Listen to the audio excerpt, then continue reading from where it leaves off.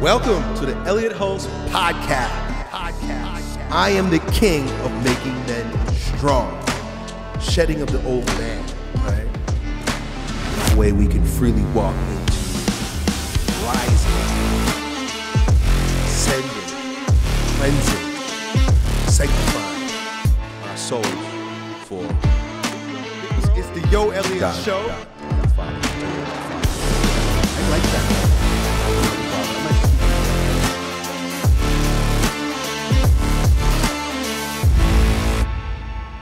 If you're a high-achieving businessman, executive, or entrepreneur who's dominating in business but struggle with drinking, drugs, overeating, or any filthy vice, here's some advice. The biggest mistake that you could make is to try to quit cold turkey and use willpower to overcome your cravings. If you've ever quit for a few days or a few weeks only to self-sabotage by binging worse than before, then you know exactly what I'm talking about. Not only has my company helped thousands of men destroy vice and dominate life, I personally confronted and overcome the same struggles when I found myself hooked on weed at the peak of my business career. If you've got 4 minutes to listen to a coach who will help you achieve total self-mastery and control over your inner punk, then listen up. If you don't beat drinking, drugs, or any life-draining dependency in 90 days or less, not only will my company give you your money back, we'll pay for your first month's stay at a rehab retreat of your choice. That's what you need to succeed. So let's go, bro. Just visit waronvice.com. Fill out an application, and my team will get back to you with the details. Hope to see you on the inside. Done. Yo, welcome back to another Elliott Hulse Podcast.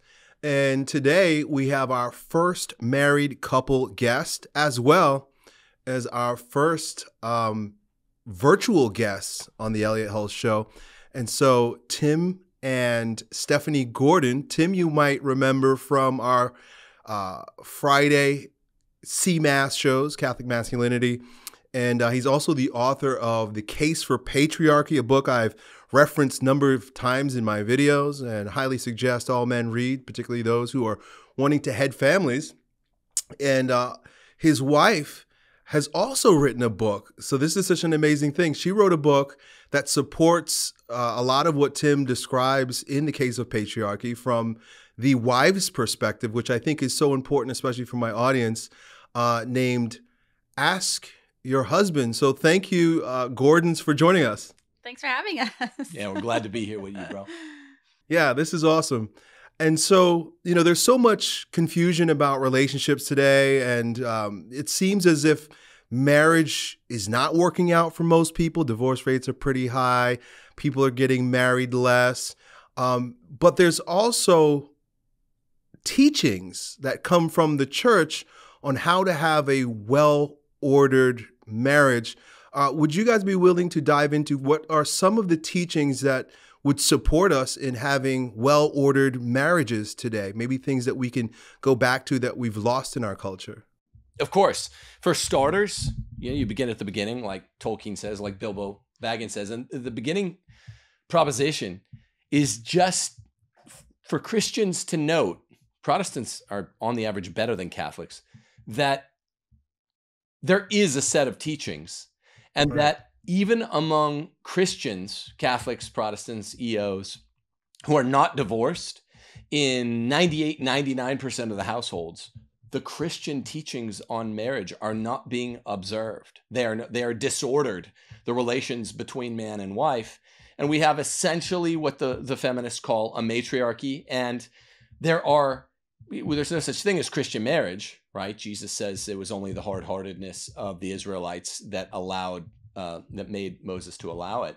But even in those cases where there isn't a divorce, there's a practical divorce of man from wife, because the wife, who is supposed to be the submissive handmaiden of the husband, is not being that. She's actually being his taskmaster. What did you want to say about that, Stevie? Yeah, I'd like to start off by saying that I'm a convert to the Catholic faith. And so my journey, if you will, was an interesting one, from really a secular mindset to where I am today. So a lot of the objections that we hear, especially from women, about just being the handmaid and being submissive to their husband, I went through that myself, only until I really started to investigate and to really take my husband's lead on how the family should be run did I understand the absolute pure joy and freedom of being in a traditional relationship.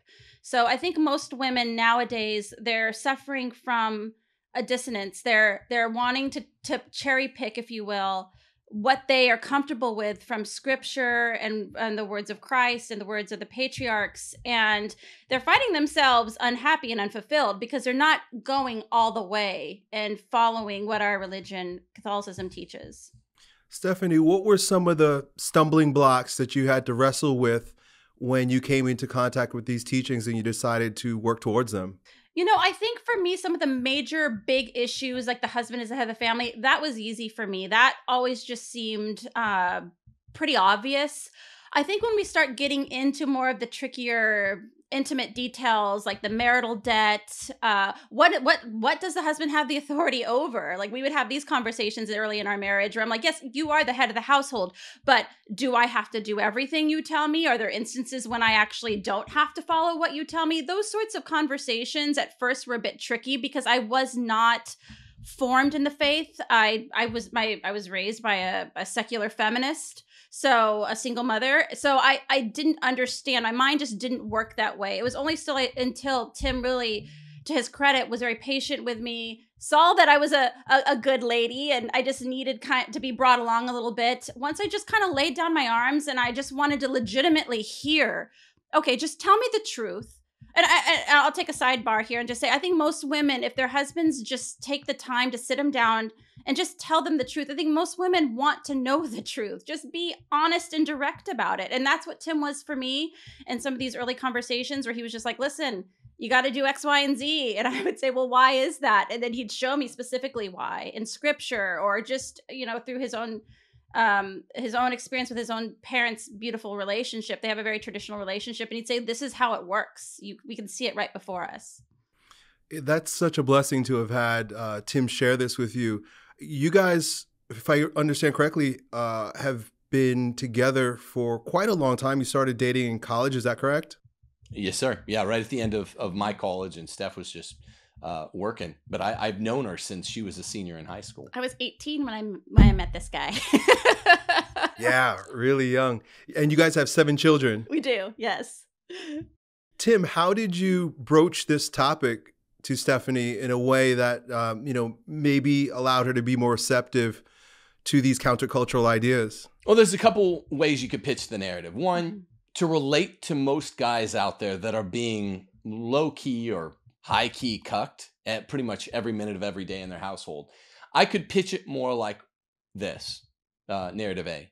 We got really serious about this 4 years ago, 5 years ago, when we learned more of the Pauline teaching, Paul's teachings in the epistles, which really was like we were already totally anti-feminist, but it was like giving Superman a pair of brass knuckles, being like, wow, St. Paul in these 8 or 9 places in the epistles just obliterates, guts, any notion of feminism. And then all the patristic fathers, Thomas Aquinas, East and West patristics, that is, Aquinas, even the popes in the 20th century, 7 of them, even John Paul II is gutting the idea of wifely work, of not having to pay the marital debt, of mutual submission, which is a total farce. So that would be the way that if I were a soft-spoken centrist, I would pitch it. Narrative A, hey, we got really serious about this 4 years ago. So I'm in your boat too, guys. But narrative B is far truer. And narrative B is neither Steph nor I'm a Catholic philosopher, right? I'm working on a PhD. I have lots of graduate degrees in Catholic philosophy and in law. I'm not a theologian, even though I'm a Thomistic philosopher. So I don't know scripture as well as a PhD in biblical theology, though I know it okay. So I was really surprised at the sharpness of the tools against feminists that St. Paul equips inerrantly the reader of scripture with. And yes, I became better acquainted with it 4 years ago when we were starting to write our books, our multiple Gordon anti-feminism books. There are 2 or even 3, depending on your view. And yet, Steph and I always had a naturally, I think, just beautiful fit. I'm not saying it was perfect because it wasn't. We fought more at the beginning of marriage, like everyone that works through stuff. We fought more when we were dating than when we were married. I still knew this is the world's best girl, most beautiful girl, best fit for me, because I dated a lot in college, and she always looked to me as a leader. She was never a leftist. I was never a leftist. Churchill said, if you're not a leftist when you're young, you don't have a heart. If you're not a right winger when you're old, you don't have a head. I always disagreed. I've always been a hardcore right winger, and so has Steph. Mm-hmm. And both of us always hated screeching, awful, harpy feminists. But what we did come to realize as our, what is it now, almost 18-year marriage stretched to about 4 years ago, and we became more acquainted with St. Paul and the explicit teaching, was how much feminism had crept even into our very expressly, overtly anti-feminist marriage and our overtly, severally anti-feminist personal worldviews, hers and mine. Feminism creeps in a lot. So it turns out that I could kind of soft pedal it. We were kind of learning it together as we were writing these books, hers and mine. And it wasn't a huge adjustment for us. You know, narrative A, I'd say it's a huge adjustment, but she already pretty much deferred to me on most stuff.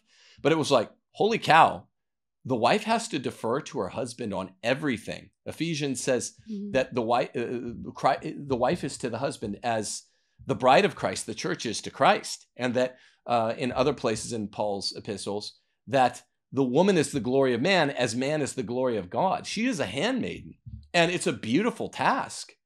And literally in all ways except express sin. If you tell your wife not to go to mass on Sunday, she doesn't have to listen. But all other even prudential ways that might not be the best prudence, she has to listen to you, because we have been totally lied to about what gender dysphoria is in the last 10 years. It began 150 years ago with the advent of true feminism, a woman thinking that she's in any way like a man, or a man thinking he's in any way like a woman. There is no egalitarianism. We're radically different. A man is the total leader. A woman's the total follower. She's totally more beautiful and totally better at being a woman. Men are totally and needing strong. to be protected in the home. Yes, and needing protected reason. in the home. And men are needing their hearts protected in the home. And the woman's main job is protecting a man's heart. He protects her body. She protects her heart. That's why man is the head. Women are the ribs. She's made from rib meat for protecting a man's heart, for tending to him.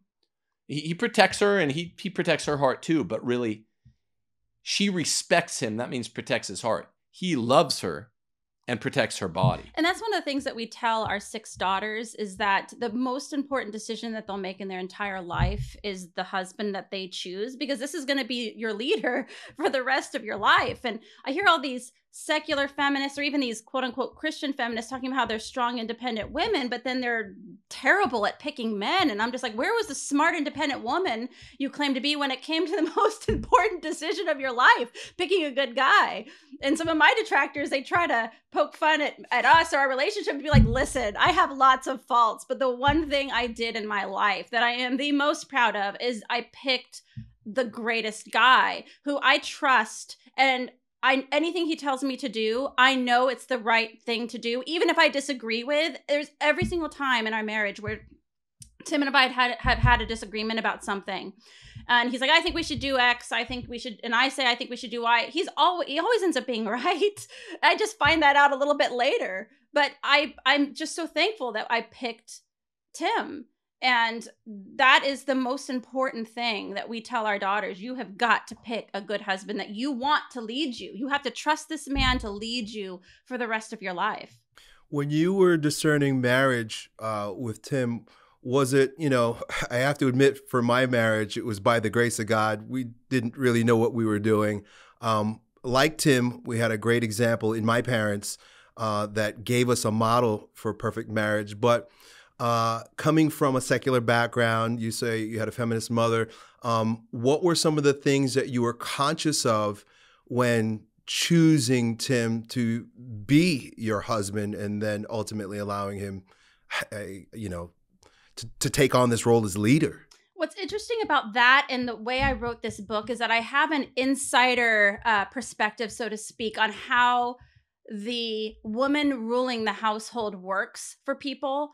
So a lot of these detractors of mine, these feminists, will say, "Oh, this works best for us." It's like, no, there has never been a marriage that I have ever seen, and I've seen a lot in my family, where the woman rules the household, that this is a happy marriage, that the family is functioning the best it could be, that the husband is feeling honored and appreciated, that the woman feels honored and appreciated. What's interesting about this, and to answer your question, this kind of goes hand in hand, was that women usually who pick these guys who give them everything they want at first, they think that that's romance. They think that's a man respecting them and honoring them at first in the courtship. But what they find out later in marriage is that they don't respect these guys, because these guys don't ever say, "No, we're not going to do this. We're going to do Y." And in that moment, what a woman respects is a man's leadership and his strength. And so for me, when I met Tim, the first thing that really jumped off the page to me was, wow, this guy knows who he is. He knows what he's about. He's not afraid to take the world by the horns and say, "I'm going to go this way. If you're going this way, I'm going this way." And who doesn't want to follow somebody like that? I think most women, I'm sure your wife feels the same way. It's like, you marry a strong man, you feel legitimately sheltered and protected, and I don't have the worries a lot of these feminists have, where they have to make the big decisions and do all of the big moves. I don't have to do any of that, because I married a leader, a guy I can trust. I was listening to a book review by another Catholic woman on your book, and she said something that kind of flipped a switch for me. I was like, wow. And she said that real female liberation is when they are free to be a wife and not have to work for a boss, or to work outside the home, or to, do various things that denote strong independence.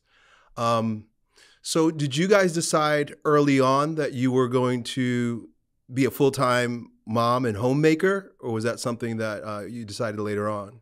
I think at the very beginning, we had the notion that was what was going to be our path eventually. But when I became pregnant for the first time, we were in Italy, and Tim was getting a PhD out there, and very expensive to live. So I did work, but it became very obvious very soon. I think it was 6 months into my pregnancy that I was like, yeah, this isn't going to work. So I eventually did back out of that. Yeah, you worked all of your second trimester, and by work it was a great job. It was an amazing thing. I was, a grad student at a Pontifical University out there. Lovely, charming life out there in Rome. Mm-hmm. I started to pick up a buck teaching English, 18 hours a week.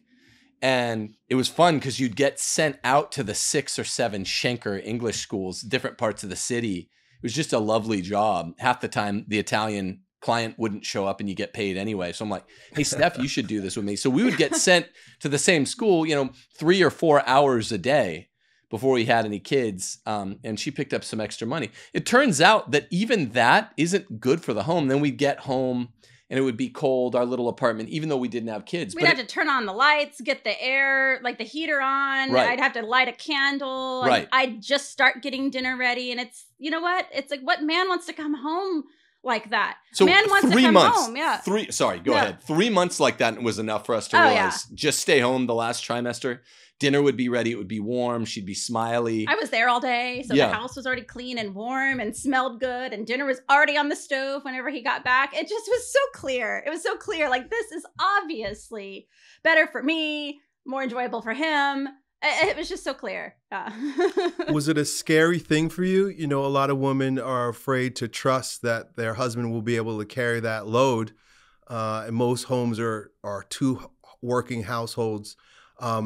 Were you afraid to give that up, or was it something that you were very willing to give up? No, as a matter of fact, I was relieved. And I think most of the women I talked to, even some of my friends whose husbands still work, there is something honoring. I felt very honored and loved and protected when my husband took me out of the work field. And he was just like, no, I worry about you during the day. You're walking around the city.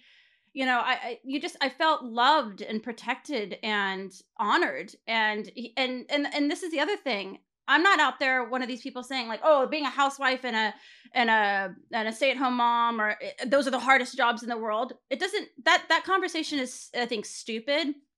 for me, there's a lot of times in my day that's very easy.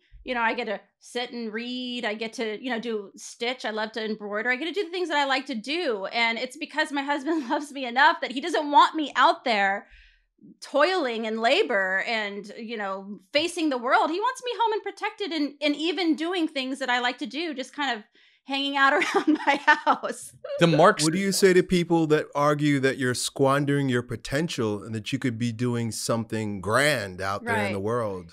I say this. One of the greatest blessings in my life from my conversion, besides Tim, who introduced me to the faith, was my devotion to Our Lady.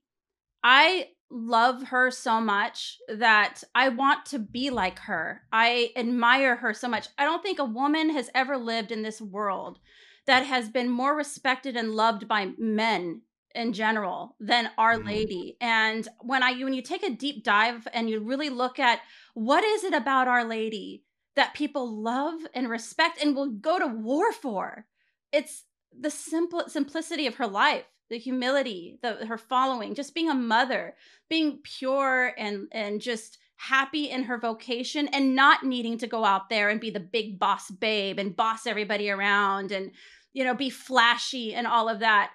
That's what I would say to those women. I'd be like, you have your priorities totally out of whack. The most beloved woman in the history of the world was an unwed, 16-year-old mother. I mean, that's, and she was uneducated. I mean, that's the model. The model for hard things in life is always this. It's simple, but it's not easy. It's like climbing Everest. It's simple conceptually. It's a unitary concept. Mm-hmm. It's not easy to do. The model for being a great woman, even being a great man, but especially being a great woman, is simple but not easy. It is be the world's best. Be as good as you can be. Handmaiden, the one that is like buttoning her husband up for the kinds of wars he has to go to, that's just loving and dedicated. And it is a beautiful job. And by the way, I'm not just saying it back. There's only one decision in my life that I'm truly proud of. There are things that I've accomplished that I'm proud of, but there's only one decision that I'm proud of. It's marrying my wife. Protestants will hit you with, a career is like a wife. You're committing to it for life. That's nonsense. I've been a landman. I've been an attorney. I've been a college professor. I've been a high school teacher. I've been a writer. I've been a podcaster. You can change your career on a whim if you need to, and if you're talented. That's easy peasy. What you can't change is if you're dating a heinous harpy, or if you're dating someone mediocre. Find someone, women and men both, find someone who's dynamite, that lights you up, that blows your hair back, and is the most virtuous opposite sex person you can find, and just thrills you, and you will love your life. Nothing else matters aside from, of course, live in the sacraments and all that, but nothing day-to-day matters aside from find a great spouse and do exactly what the church tells you to. Men, defend your wives jealously. Don't want them around I wouldn't want Steph around men 8 other hours a day. Men with beautiful wives shouldn't. The men are pining after them. It creates sexual tension in the workplace. Women, the man lets you sleep in, lets you do what you need to do, protects you. Love him, aid him any way you can. Rub his back, rub his shoulders. Love each other. It's a short life. It's beautiful. Marriage is beautiful, and when it's well ordered. But 1 out of 100 couples are doing it. What I also laugh at and find so interesting in my own perspective is that all this talk about jobs. Like I meet a lot of women out there who want to brag about their stupid, boring jobs. And I say that across the board. I don't care how awesome you think your job is. It's boring. It's stupid. It's bullshit. Even if you're quote unquote helping people, the people you really need to help the most are the people that you created with your husband in your house. And there's nothing I will be proud. I mean, let's say tomorrow I could snap my fingers and I was like the most world-renowned brain surgeon or whatever these people think is like super awesome or whatever. There's nothing in my life at the end of my years when I'm laying in my deathbed that I'm going to be more proud of than the fact that I spent my life serving my family, my husband, and I was there for every moment of my children's lives and all their milestones. I don't care about a stupid job. I think it's boring. Most people, when they talk about their jobs, I'm like, glazing over and thinking about like items I'd like to purchase anyway.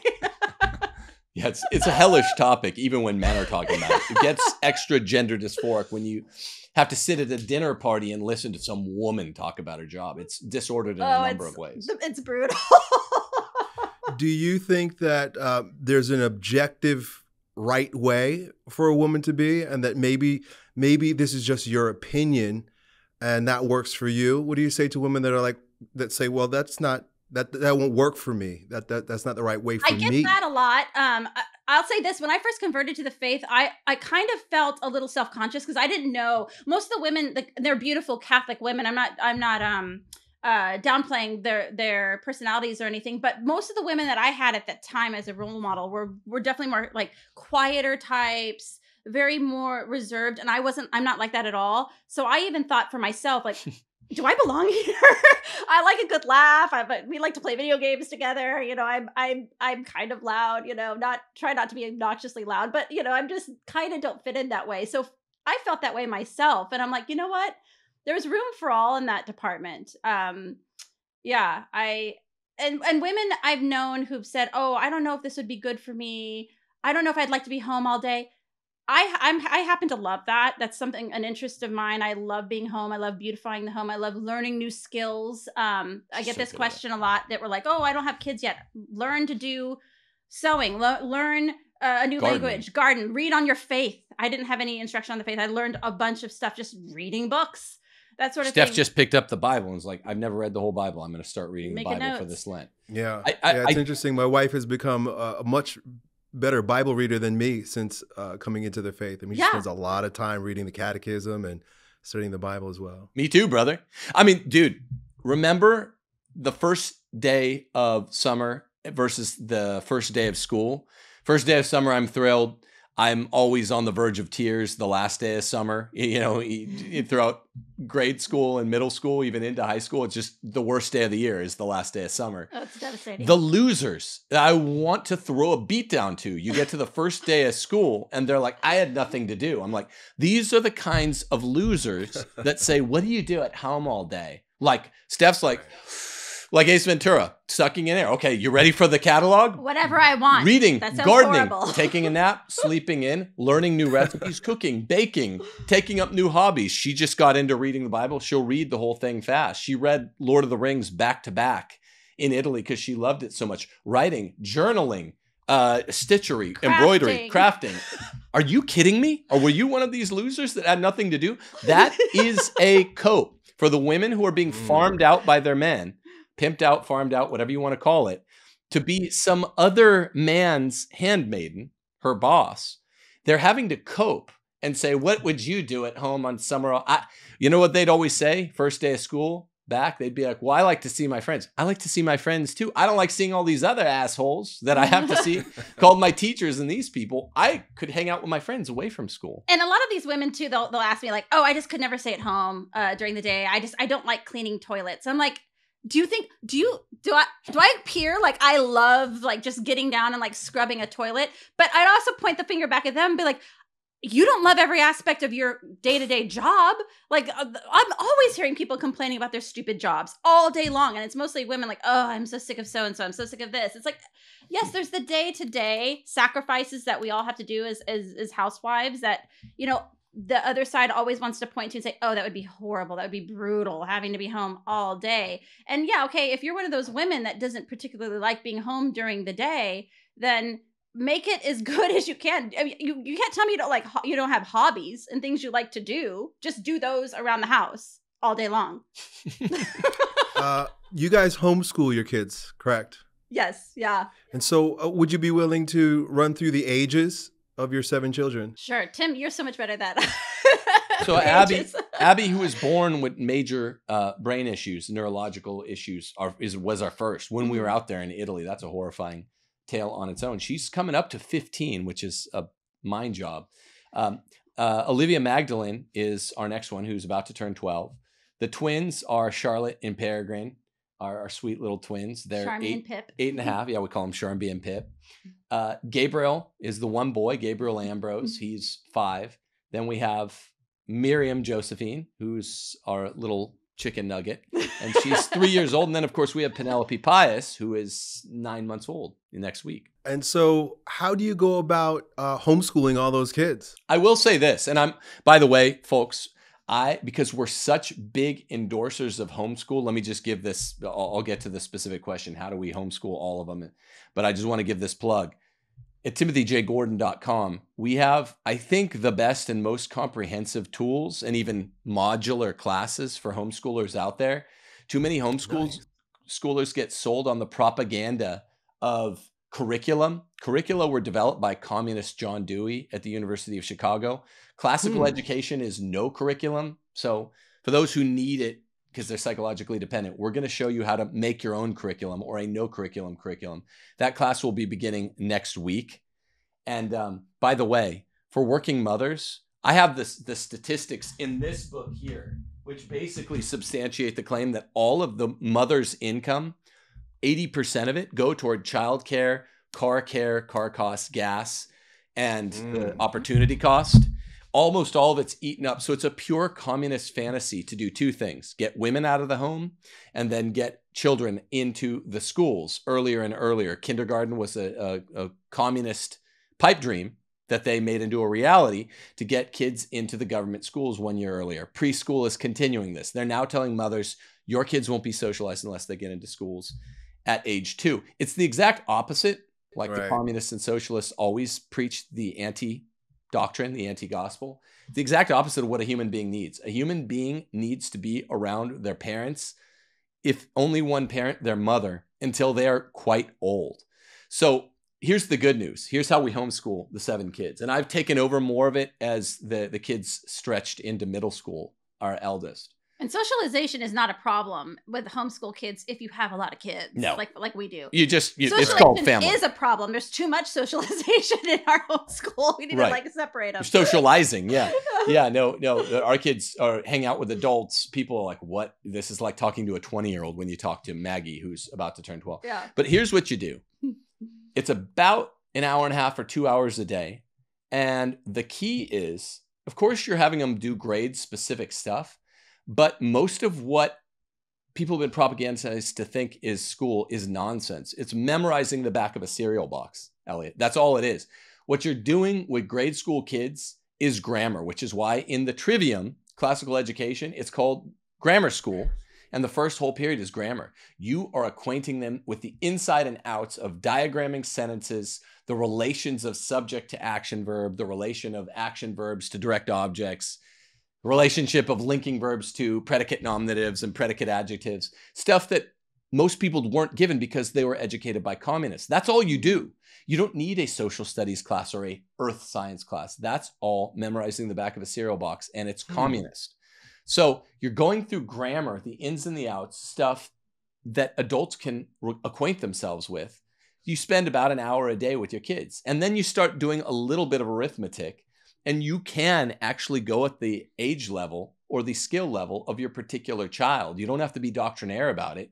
You're already educating them if you do a bunch of grammar, a little bit of math every day, and you can be done by lunch. And you can sleep in and begin school at 9:30 and be done for an 11:30 lunch. And it is lovely. I always talk to my friends who are on the fence about homeschooling, and they're like, oh, I just don't know. It just seems like so much to take on. And Tim and I, we have a very relaxed view of even schedules in general. And that's almost been born out of necessity, because for our family, like there could be a time where our eldest daughter has to have a brain surgery and we're out of commission for a month, and have to go into children's hospitals. So we'll have to extend homeschooling for a month into the summer, or some weeks it's like, oh, everyone's had the flu. Let's just do it later in the evening.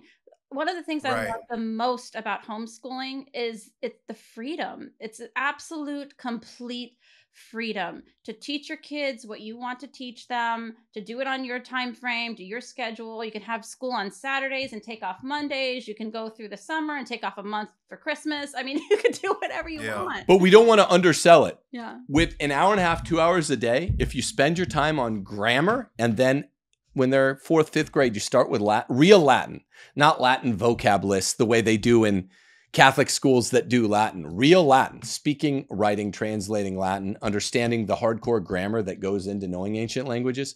Grammar and Latin, Latin and grammar. People are like, holy cow, you're like, just have a conversation with Maggie. That's what I tell them. An hour and a half, 2 hours a day. And she's in 6th grade. She's doing high school level classical education stuff because we know what to hone in on. So it's very easy. It's very relaxed. No one has to go to bed at the crack of midnight. No, the crack of, what is it? Dusk? These parents. Right, and then have to get up very early. It's very challenging. It is hell. It is hell. The mom's got a job. The dad's got a job. They have no family time together, which is why everyone hates each other. We grew up with the 90s view of America. Spend the entire day away from each other. Yeah, they're never around. When do you guys ever sit around with each other? It's been such a blessing to homeschool. And so Colleen will definitely, she loves it. She was resistant to it at first, but she's so happy she's doing it now. So she'll be happy to hear what you guys are saying. I want to circle back, though, to the rightly ordered marriage and home. Tim, you wrote a book called The Case for Patriarchy. Amazing book. And in it, you use a term I've never heard before, which was the household patriarchy. Given that that's a word that has so many negative associations today, you know, the feminists want to smash the patriarchy and it's sort of seen as an oppressive regime. What exactly is patriarchy and why do you vie for a household patriarchy of all things? What is that? Again, 2 ways to answer this. You know, our mutual friend, our CMASC homeboy, Will point out that the etymology of the term unlocks it. It means power to fathers, the power of fathers over their household. Like, I am not this. Some of the red pill community doesn't like this because they want all men to have power over all women. I don't do that. When I'm dealing with your very nice, lovely wife or Will's very nice, lovely wife, I don't. Not that I'm rude to my wife, but I don't even ask anything. I try to be not an imposition if I visit you at your house. My wife, I'm polite to, but I'll say, hey, could I have a sandwich now, please? Could you bake this dessert tonight? I don't do that with anyone but this lovely lady here because I only have power over my own wife and kids. And you should still always say please and thank you, guys. But most people know that. It is not one man's power over everyone. The other answer, the more Gordon-esque answer, that's Wells, is patriarchy is Christianity.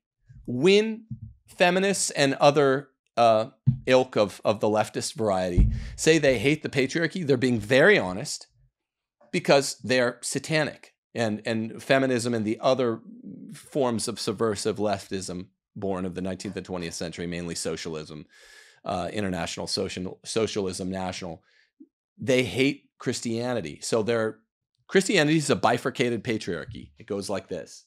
You got the higher patriarchy is the clergy, the clerical patriarchy. It's an all-male episcopate and presbyterate, bishops and priests, must be all male. That's dogma, can't change. They are like Christ to the church. The Bishop of Rome is the head one, but they're all patriarchs to their own mini churches, if we're talking about just pastor, priests. Then the lower patriarchy down here below is each individual household.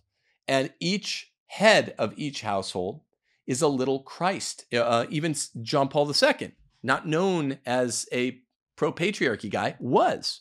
He says it's the ecclesiola, the household, the church in miniature, the household church. And each man is like Christ to the bridegroom to the bride of the church, which is his wife, and through her, the kids. And he's in charge of all things that don't lead them into sin. So why is that a good thing?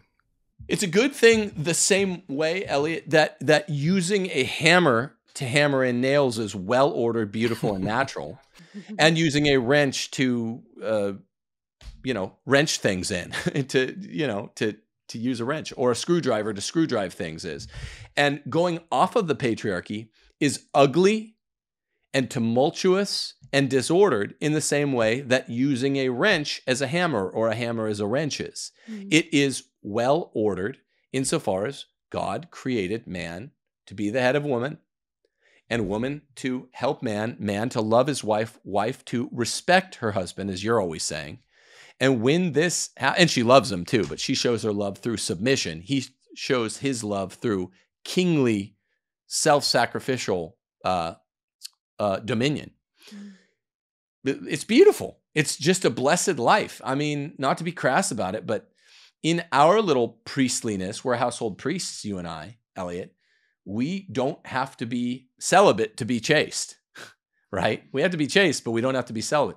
Our parish priests have to be celibate to be chaste. We get that bonus activity, procreation, procreative marital love that everybody's after. It's very fun and it's a big topic and it's a lovely life when the man is submitted to by the wife, but he serves her as a king serves his wife without any kind of notions of egalitarianism to muddle it.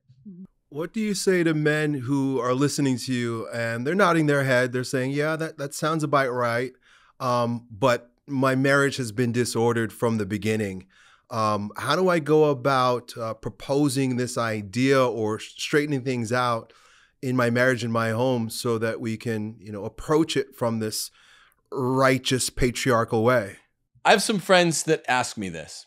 And what I can say is if you're 18 years in the can and you try to make this change, you ought to be able to do it, though I can't guarantee it.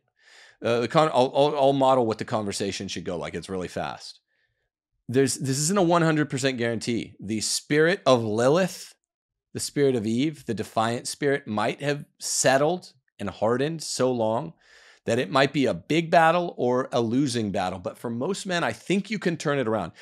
Even if it's a losing battle, ultimately, it's your duty to have the conversation and to play your role as, hey, I'm the leader. I'm going to be the leader. I'm going to be the king.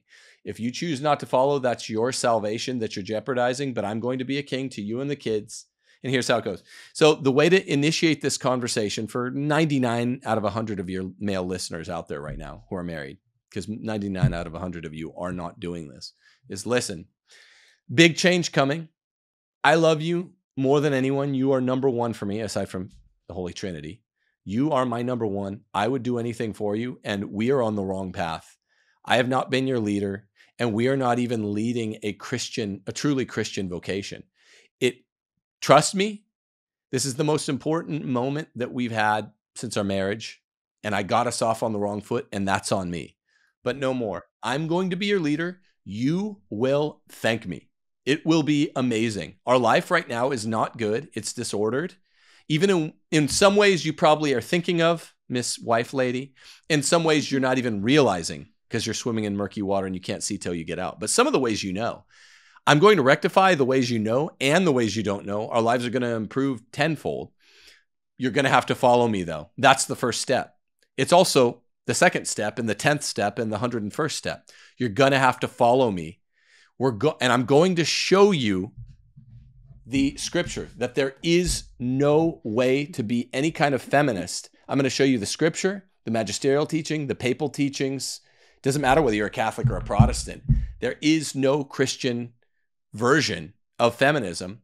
And I have listened to this couple, Tim and Steph, and this is very doable and we will be very happy. And if you get our books, Case for Patriarchy and Ask Your Husband, it substantiates all this. So if you have a Christian wife of any sort and she just doesn't know because everyone's been indoctrinated, we've been lied to, that there can be a kind of Christian feminism, these books will obliterate that. And then there's a quite simple but not easy path to get going there. Did you have anything to add to that? No, I think that's great. And I would say to the women who are sitting in for that conversation, most of you out there have good husbands who love you and have shown you honor and respect. And I would say show them that in return. If you married a good guy and he's trying to have that conversation with you, then sit and listen to him. And I think most women, what we're attracted to in a man is his manliness. And that's why we get the unfortunate trend of women complaining about their husbands in public to their friends or even in front of their husbands, which is just stop that. It's so gross when people do that. But the reason that they're doing that is because of the lack of manliness. All of those complaints usually center around, oh, my husband doesn't do this, he doesn't do that. If your husband is trying to really reclaim his headship and his manliness, support him, be quiet, listen to him, and do everything that you can to help him on that journey. Because it's got to be difficult to sit you down and say, hey, listen, we got to make some changes here. And so how does a woman who's aware of the things that you're talking about and she accepts it as true, but her husband has abdicated his responsibility and is not living up to his masculine role, how does she go about trying to awaken that spark in him? That's so funny, because I dedicate the last chapter of my book, The Leader Who Won't Lead, to that very topic. Because I think a lot of women, what they try to do is they try to either shame or scold or belittle a husband into compliance that will never ever work. What I found true, men thrive on positive reinforcement. I've never had that situation in my own marriage where I've had to sit him down and be like, hey, you need to, step up in this way, in the manly way. But some friends of mine have. And what I've heard from them, which works, is if you are in that situation where your husband just doesn't really know how to lead, or he refuses to, or whatever it is, if you just sit him down kindly and just tell him like how attractive you find, not in a belittling way, but in a very encouraging way, to say, when you take charge of the household finances, for example, and I don't have to mess with that. It's so attractive. I really appreciate that. It really is something I find, alluring in your personality. Those sorts of things. If women use their feminine gifts for good and not evil in this way, they can get much better results than the typical, oh, my husband is such an idiot, or, oh, why doesn't he do this? Or you should hear Steph when there's a commercial on, or even, I'm sorry to say, some Catholic podcasts on, many of them, where it's a husband and wife, and the wife is doing the worldly thing of running down her husband. She can't bear it. It's like she can't bear it in her soul. She is the Catholic Clarence Thomas of women, right?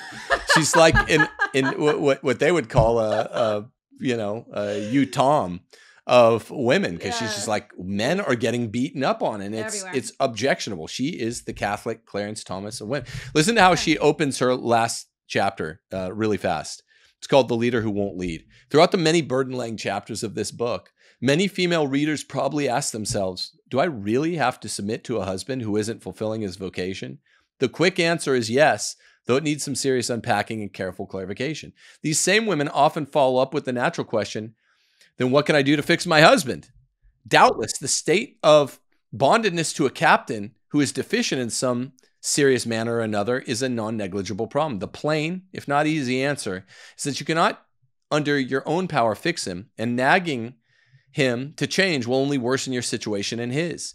In a disparate context, the toxic historic influence of feminism swindled women into believing they can take matters into their own hands and shame their husbands into compliance. How utterly foolish in either case. However, ... I jump forward. However, there exists plenty of truly feminine practices a wife may employ to convert her wayward husband's hearts. And then she lists them, and it's really, really practical. I'm not going to read you guys the whole chapter, but the point is, you can't screech at him, you can't bark at him. And I see this a lot of times if I go to a trad Catholic dinner party, whereas if you go to a Novus Ordo kind of worldly dinner party, it's just a bunch of feminists, openly feminist women. They don't even pray before meals, right? But if you go to a trad Catholic dinner party where feminism still rules, but it rules covertly, not overtly, you see a lot of women kicking their husband under the table going, we should have prayer and you should lead it. But it's still women that have been acting like the priests of households for so many generations that they're still leading. You can't be a follower and be like, hey, leader, lead me. You're still being the leader, even if you're trying to be a follower. Steph shows how to give a prompt that is still followerly rather than leaderly. Yeah, and when all else fails, I always tell women to, especially Catholic women, pray to Saint Joseph. He is the king of husbands, and if you're in an unfortunate situation like that, where even constant encouragement, which usually works with men, good men, if you're constantly encouraging them, making them their favorite dinner every time they do something that they did that, every time they did something that was good, that sort of thing, then pray to Saint Joseph and just offer all of your worries and everything to him and see. You guys used the term earlier, marital debt. What do you mean by that? What is that, and how is it best played out? Boy, let me just give you some context for that. So when my book came out, people were very upset about the anti-feminist things that I was saying. The crown, the crown jewel in that tiara was my comments on the marital debt. And to this day, even an article today even came out about that. But I'll let Tim explain marital debt, and I'll say what I had to say about it. The irony on that is that this upset the feminists more than anything, is that of all of the 8 or 9 Pauline epistles that make utterly clear that feminism is BS and that men are utterly in charge of their wives, and there is no such thing as mutual submission. That term does not appear in Scripture. You've been it's codswallop. You've been lied to. Women have to submit to their husbands in all things. That is a direct quote from both the popes and the Scripture. The ironic part about marital debt pissing off the screechy harpy feminists is that it's the one aspect in all this that is mutual. Husbands cannot deny their wives. I don't know if this has ever happened. Sexual favors. And wives cannot deny their husbands sexual favors. St. Paul says it explicitly. St. Thomas says it explicitly. It is not just men making their wives have sex with them on a whim. It goes the other way. A husband is not allowed to deny this either. Now, the feminists cut through the BS.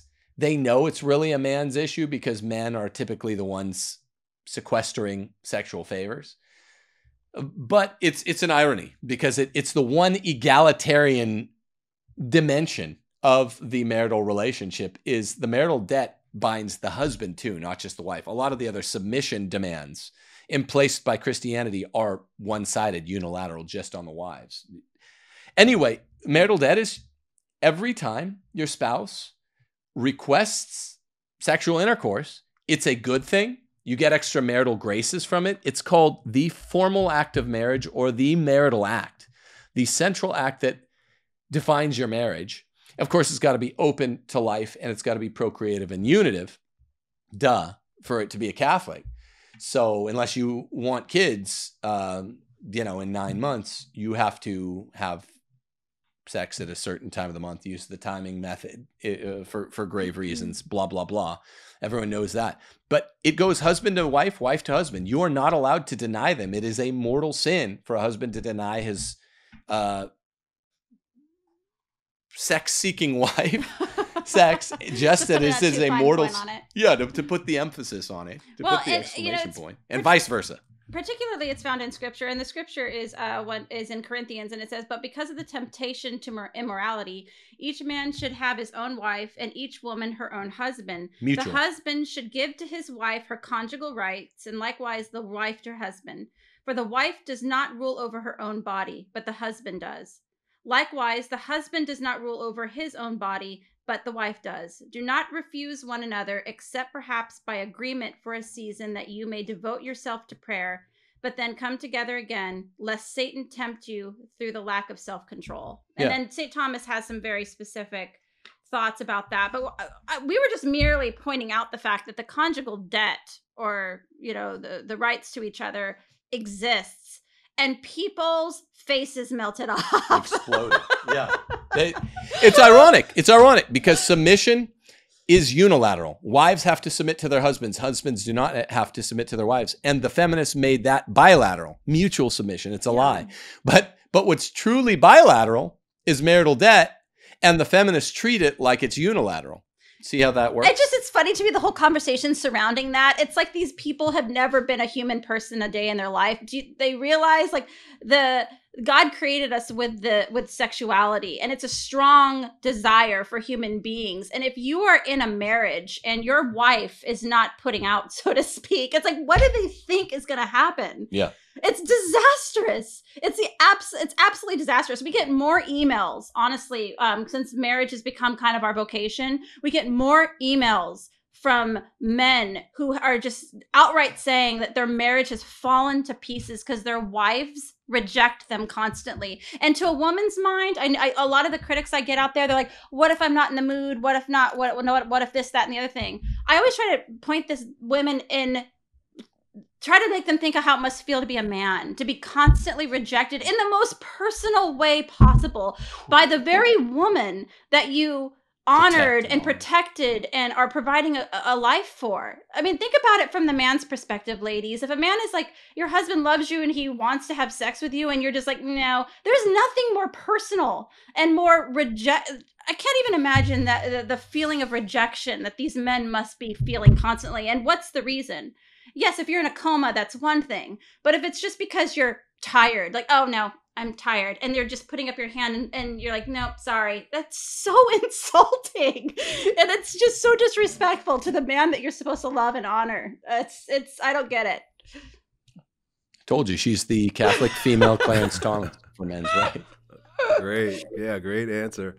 And so you guys, you got your hands full.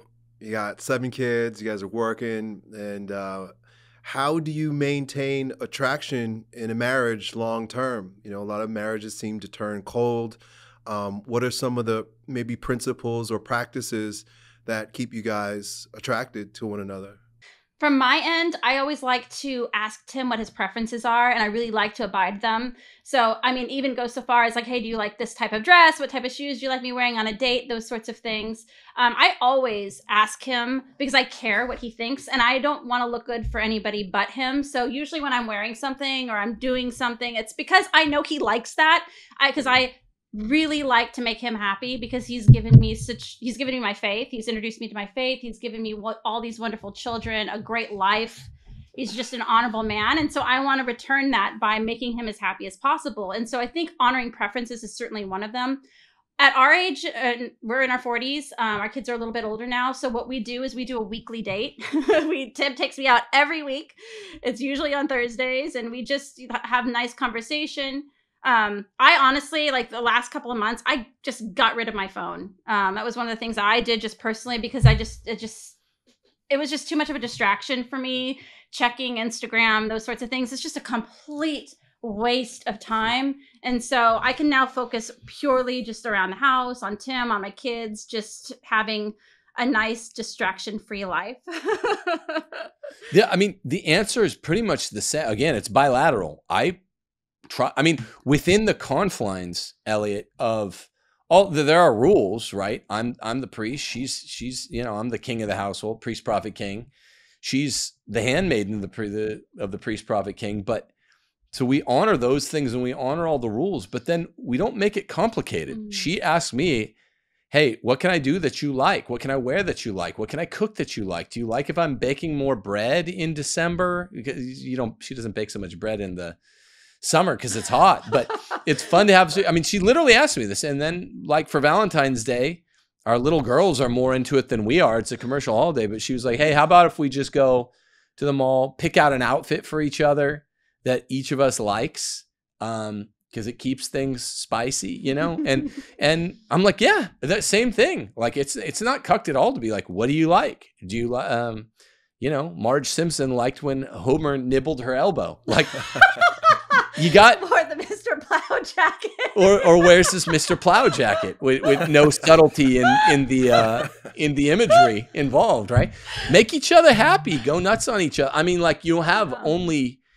Look, there isn't. I'm very sad about this. There isn't marriage in heaven. I think a lot of the couples out there that are ruled by feminists are happy about it, but we'll have a special relationship in heaven. John Paul II said, but you're only married to each other for this life, and then you go to either heaven or hell on your own. But you only get one life where you're married. Make each other, be wild over each other. What can I do that you like? What can I do for you that makes you feel so special? Because you're my favorite. You're my number one. You're my one and only. I mean, just that should be getting hammered home every single day. Man to woman, woman to man. Leader to his handmaiden, handmaiden to her leader. It should be really lovely, and it can be just a great time.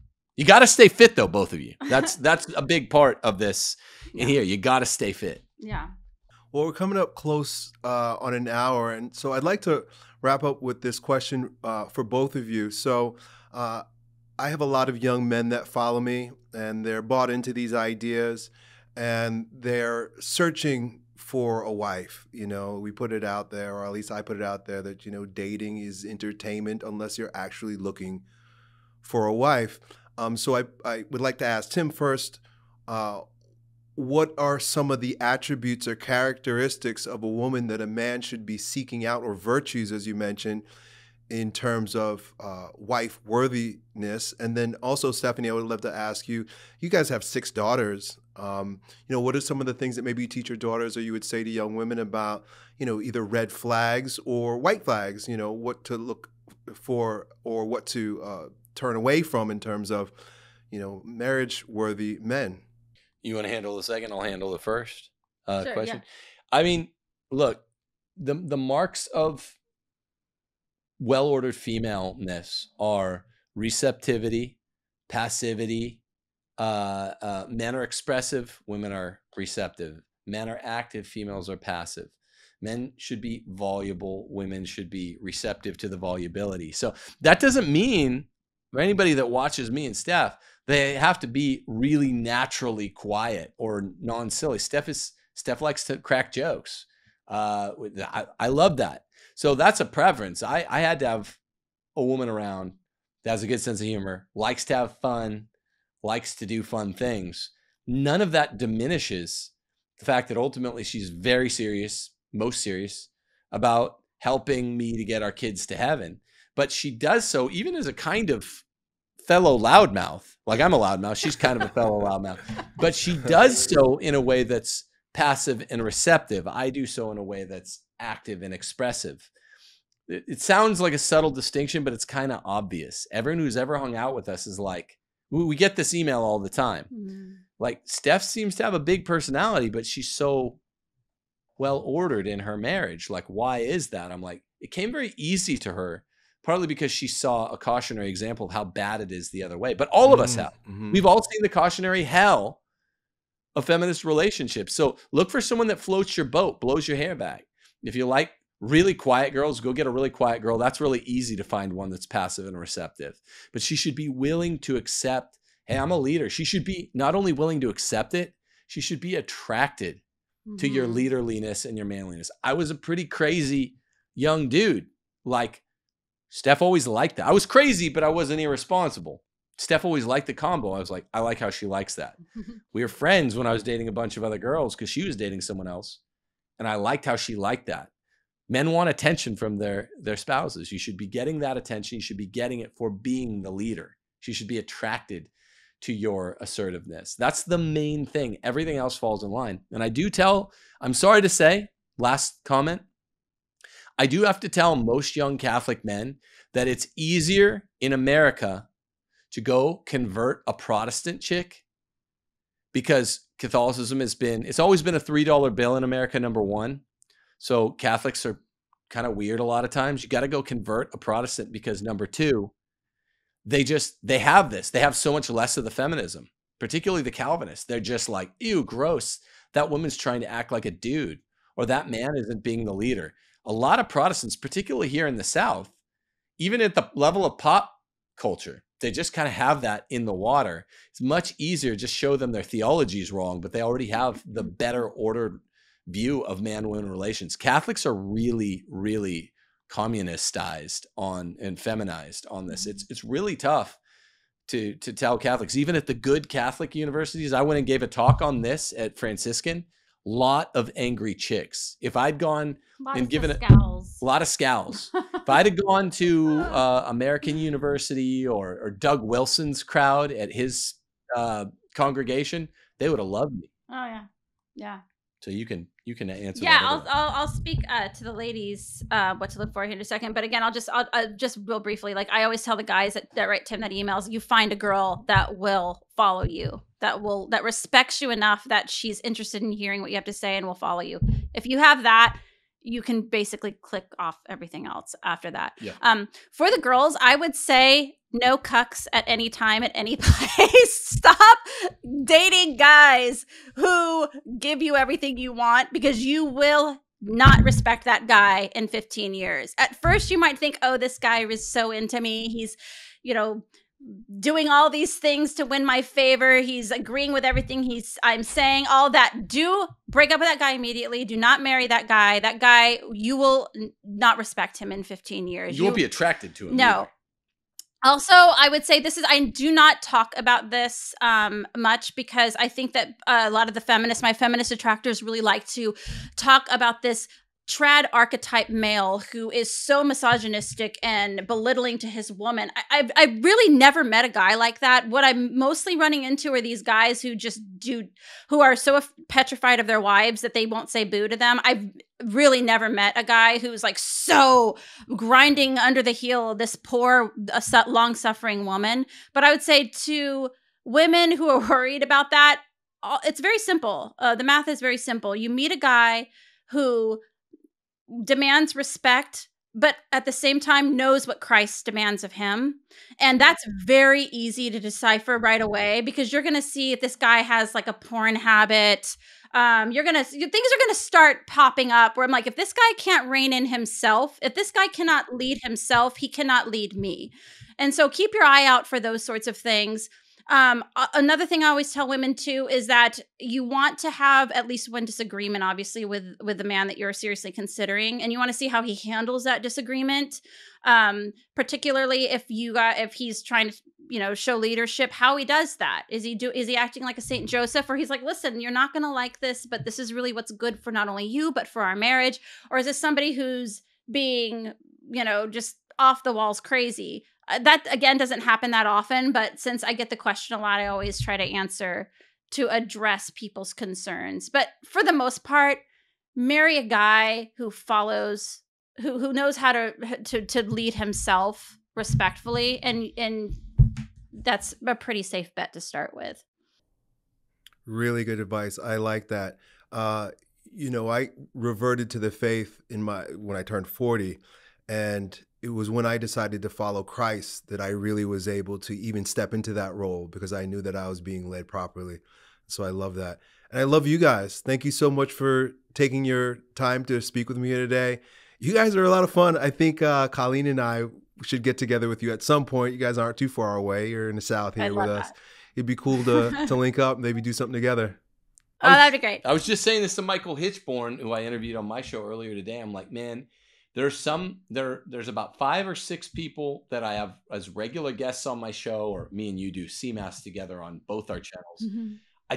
It's embarrassing to me that we've never met in person. I was saying that to Michael. I say it to you. I feel that with Will. I'm really proud that me and Robillard get together. It's like, these are good people. I want to be able to say to my audience and their audience, and just be able to say as a proposition of truth, yeah, we hang out. Yeah, we hang out whenever we can, because I think it would be great to hang out with you and Colleen. I love you, bro. So yeah, thanks for having me.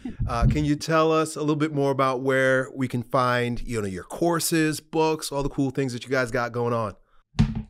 Well, so go to timothykgordon.com, and we have links to our books. I have 4 books. This is Steph's book. She just put this on there, Mrs. Timothy J. Gordon, to piss off the feminists. It's a second edition of the book. First edition's a long story. We're not going to go into it, but this book created a splash. That's all I'm going to say. It still is. Still is creating it. It's still talking about it. An article up today on the Marital Day. But timothyjgordon.com, you can also get our 15 or 16 courses. Mm-hmm. Starting next week, we're doing that would be a 17th course on how to write your own curriculum. Some of them are just 4-week courses. Others are like a semester long. Oh, and we have, by the way, for people who are interested in the whole bibliography and all the sources for anti-feminism things found in like scripture and what the Pope said, we have I think a 30-page document for free on his website. People can just download. It's called Just the Sources. It's everything that we have in our books, and it's just everything. Just I think you don't have to buy the books. Yeah. It's literally just all the sources that substantiate everything we're saying. Yeah. Tons of Bible sources, tons of magisterial, encyclical, tradition the sources. Patriarchs, all of it. Do we give it away? We give it away for free. Yeah. Yeah. We'll take, if you want to give a donation, I was just canceled on Patreon 2 weeks ago to the day, I think. And so we have opened up a locals page. Is that on the website? Yeah, you can go to donate at timothyjgordon.com. That'll go to one way to donate. You can do it monthly. I have a locals page and a subscribe star now instead of Patreon. We do need that. As you know, Elliott, we need people to give if they support the project. but we do try to give as much stuff away for free because it's like, I know you might not have $40 for 2 books. We give away the sources there, but subscribe to us. And if you can, donations help a lot. Amazing. Thank you. God bless you guys. And God bless you guys for watching the Elliott Hulse Podcast. We'll be back next time. If you're a high-achieving businessman, executive, or entrepreneur who's dominating in business but struggle with drinking, drugs, overeating, or any filthy vice, here's some advice. The biggest mistake that you could make is to try to quit cold turkey and use willpower to overcome your cravings. If you've ever quit for a few days or a few weeks only to self-sabotage by binging worse than before, then you know exactly what I'm talking about. Not only has my company helped thousands of men destroy vice and dominate life, I've personally confronted and overcome the same struggles when I found myself hooked on weed at the peak of my business career. If you've got 4 minutes to listen to a coach who will help you achieve total self-mastery and control over your inner punk, then listen up. If you don't beat drinking, drugs, or any life-draining dependency in 90 days or less, not only will my company give you your money back, we'll pay for your first month's stay at a rehab retreat of your choice. That's what you need to succeed. So let's go, bro. Just visit waronvice.com, fill out an application, and my team will get back to you with the details. Hope to see you on the inside. Done.